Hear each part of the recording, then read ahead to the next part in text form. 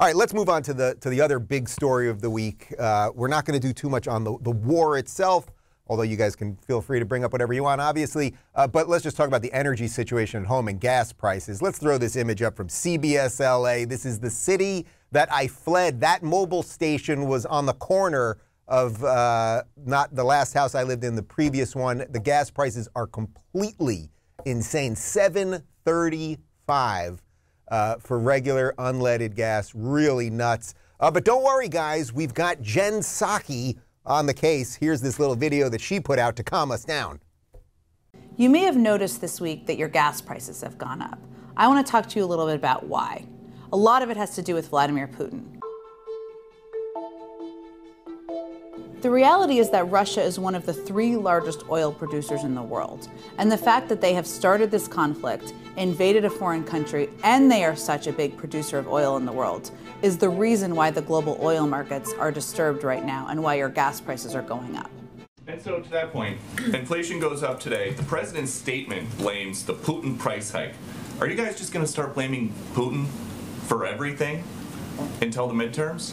Well, we've seen the price of gas go up at least 75 cents since President Putin lined up troops on the border of Ukraine. Last month, the statement didn't mention the Putin price hike. It mentioned inflation because of the pandemic. Why is that? Well, Peter, last 2 years, there was a global pandemic.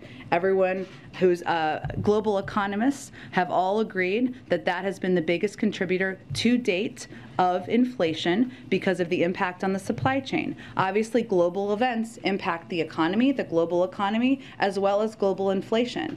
And the price hikes as a result that have escalated over the course of time of President Putin's further invasion of the impact on the global oil markets are, of course, having an impact.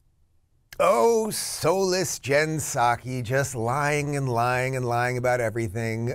My guys did a little research here. We've got researchers too. Gas, from the day that Joe Biden took office, so the day that he was inaugurated, until the day that Putin went into Ukraine, went up $1.14. So yes, it's gone up since, but it was going up the entire time.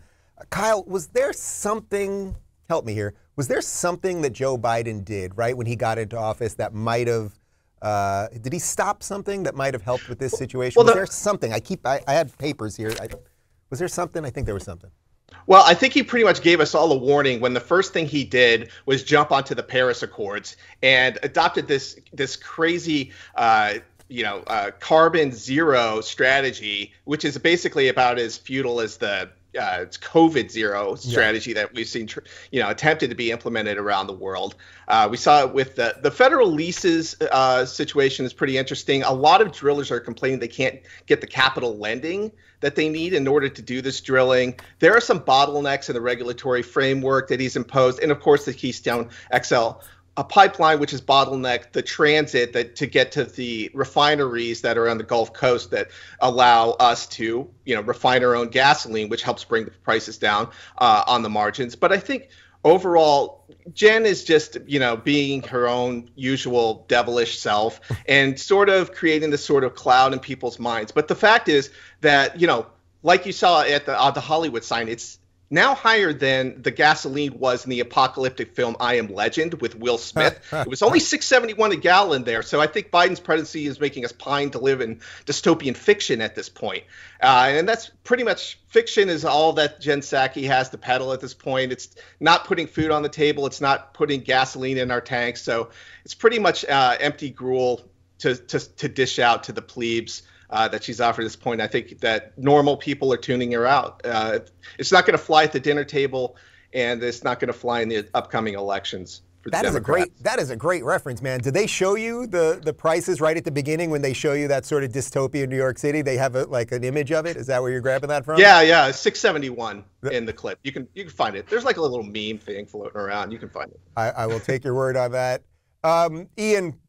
Is there anything we could be doing to helping right now? Is there anything that Biden's not doing that might help? I think Kyle might have alluded to some of it.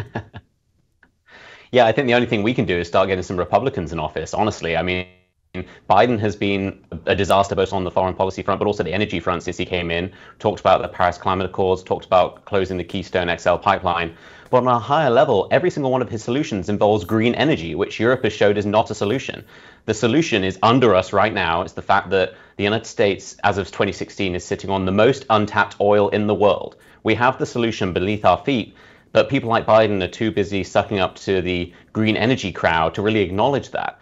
And I think in some ways, the war between Russia and Ukraine, with Russia invading Ukraine, is somewhat of a blessing for Biden economically, because now with COVID not an excuse anymore, COVID is over and has been over for a while, they have another excuse because the price of has been increasing month on month since he came into office. Inflation is at record rates. And so this is just a very, very public thing that Biden can point to and blame. And of course, when it comes down eventually, if he's still in office, he'll take credit for that. He's very, very good at taking credit for good things, whether he's responsible or not, and blaming others. And so the fact that it's a Putin price hike is absurd, but also demonstrative of the earlier issue where the media has embraced this messaging that it's the Putin price hike, which of course it's not. Right. Putin price hike, that's the meme, just like don't say gay became the meme. They just manufacture these things that are not true, and then everyone just repeats it and repeats it. Sarah, could you allow me to toss up a conspiracy theory here, and you tell me if I'm completely insane? I know you work with that Steve Deese over there who's always throwing out those crazy, wild conspiracy theories over at the Blaze, like, this Great Reset or some of these things. But my feeling is these people could not possibly be this inept. I don't think they could be this inept. And my belief is actually that everything that the two guys here just laid out about Keystone and not giving permits and all of this stuff is intentional, that they are twofold, I would say, trying to upend the world energy system and basically destroy America. Like, I actually honestly believe that at this point. Am I completely crazy? Will I be booted from YouTube for saying that?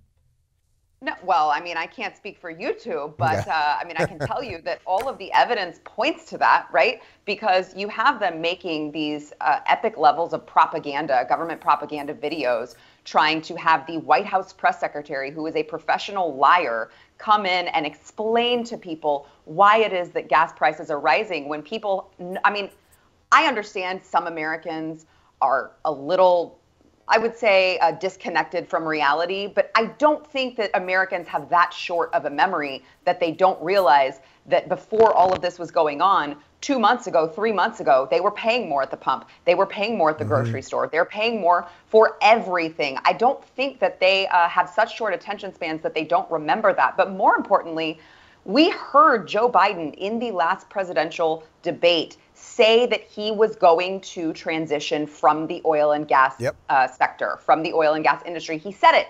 And remember, we all the Republicans sat there and watched it and went, oh my gosh, he said the quiet part out loud. There's no way he gets past that. He has to be toast. And then, as we know how it turned out, he is the most popular president of all time, 81 million votes, the most secure election that we've ever had. But he was saying these things. He was telling us that he was going to do these things. It's a wonder to me that he doesn't want to take the credit because, as Kamala Harris said, you get what you vote for, meaning we're doing all of these things that we said we were going to do, and he is. So I think you're right, Dave. I think the answers were right in front of us. They told us what they were going to do. Now that they're doing it, they don't like the criticism. They don't like the pain that Americans are feeling, not because they care about Americans, but because they know it makes them look bad and they want to continue their power. Crazy conspiracy theory, indeed. Put the tinfoil hat right on me.